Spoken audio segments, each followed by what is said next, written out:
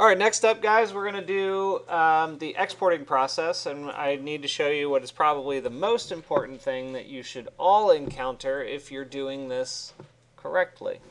The saving process for this file, these IMGs is how you save it. Just click on the little disk IMG.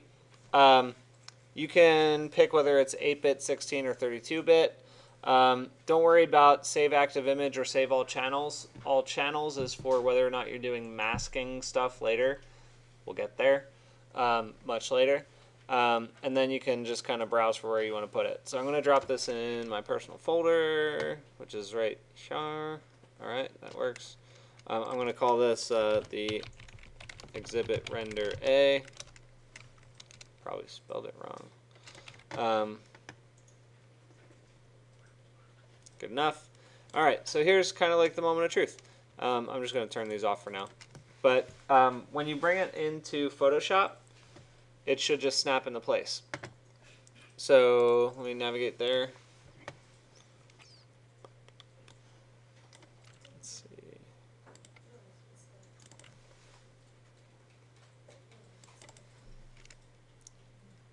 Exhibit render A. Boom. Drop it in.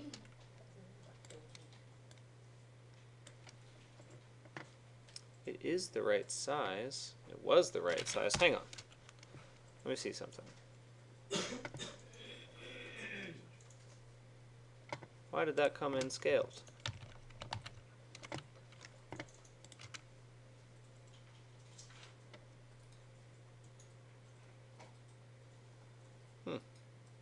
That's funny. Let me check something.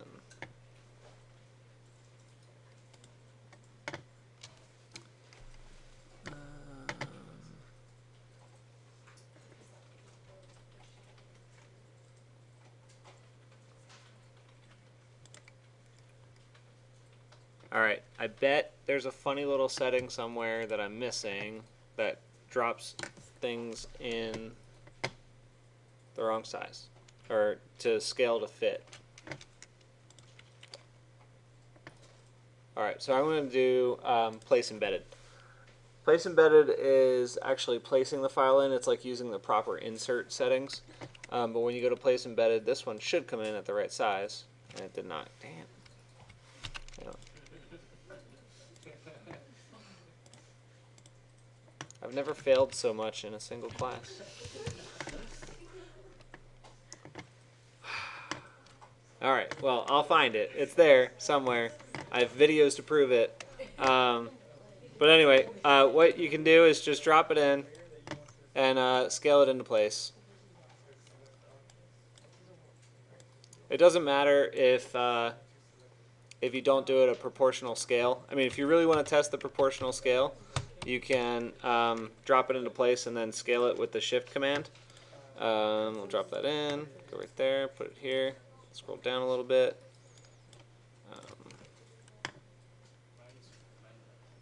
Whoops, hang on, I gotta zoom out. And I zoomed in. Alright, let's do this for like the 8th time.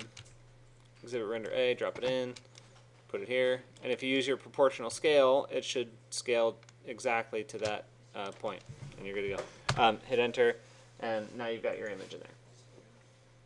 So I'll dig into where that silly little setting is, because it really should just drop in and be the exact size.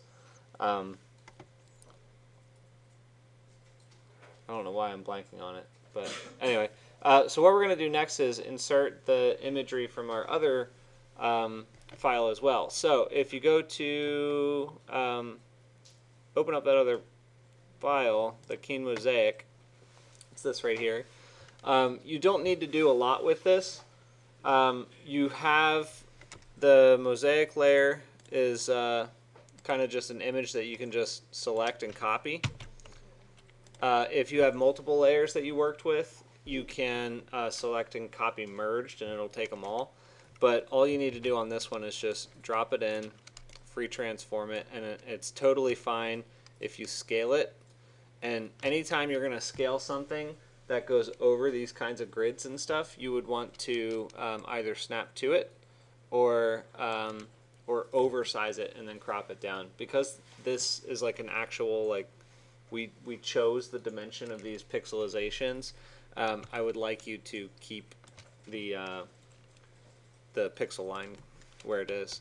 So I'm okay with nudging a little bit. You might need to zoom in to make sure that it is exactly on that line, right? So I just zoomed in, and now I need to go down a little more, like that.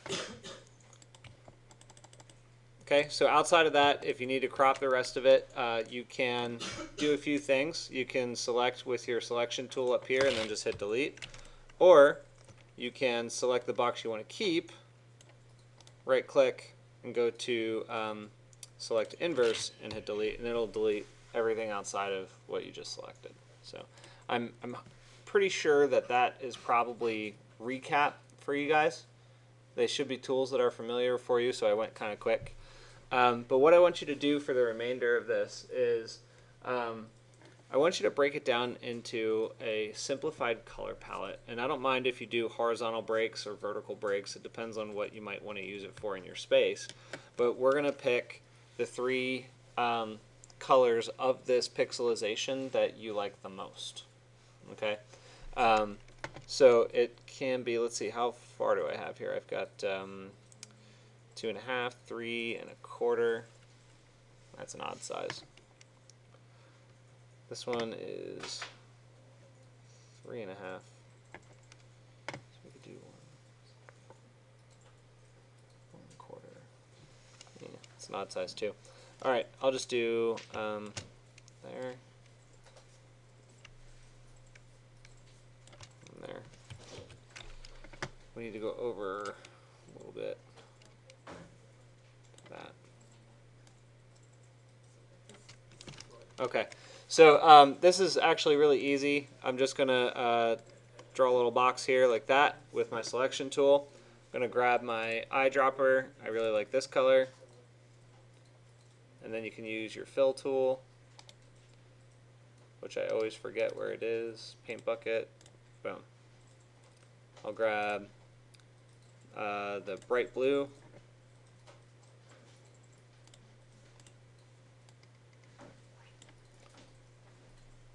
Paint bucket. Boom.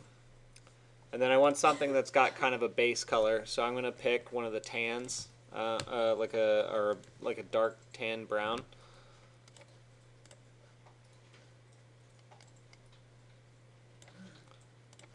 Paint bucket, done. Okay, so that is our assignment. What questions do you have? No questions. Okay, so the colors, guys, like, I didn't actually like go through and review what your mosaics were. I know some of you came up and asked me about it or asked me to take a look at what you had. It is going to be important that you pick something that has some pop to it, you know, some kind of accent colors in some way. But you're ultimately going to drive the direction of your color exploration through this in our next module, which is happening over the next 3 weeks. Okay, so pick something that has some fun colorization to it. That's all I have to say about that, I guess. Actually, the tan is a little too tan. Actually, yeah, it should be fine. Yeah. Let's maybe grab something like that. That was too brown. Actually, okay, I like that. I'll go with that. All right. Anyway, so if you guys have any questions with this, this is ultimately going to be your assignment. So the last thing I will need from all of you is saving it. So you obviously need to save your Photoshop file. So this one is Keen Exhibit.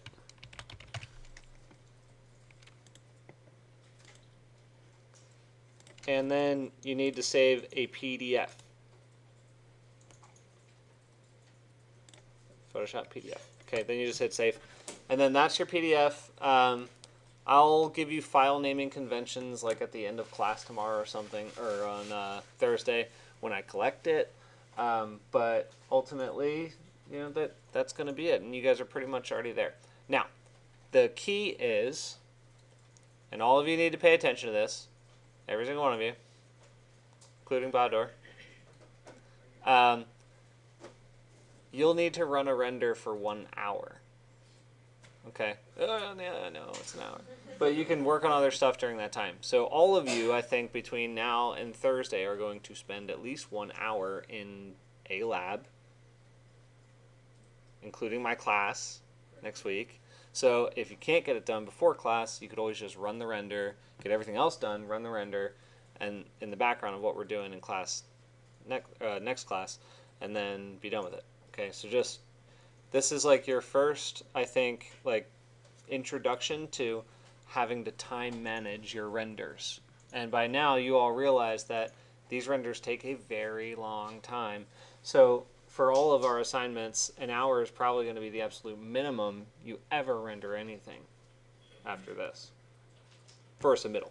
You could always do drafts. But, okay? Any questions about that? Excellent. All right. So you're free to continue working on this if you'd like. Otherwise, that's all I have for tutorials today. If you need me to see like what your views are and stuff and kind of critique what camera angles you have, let me know. I'll be around.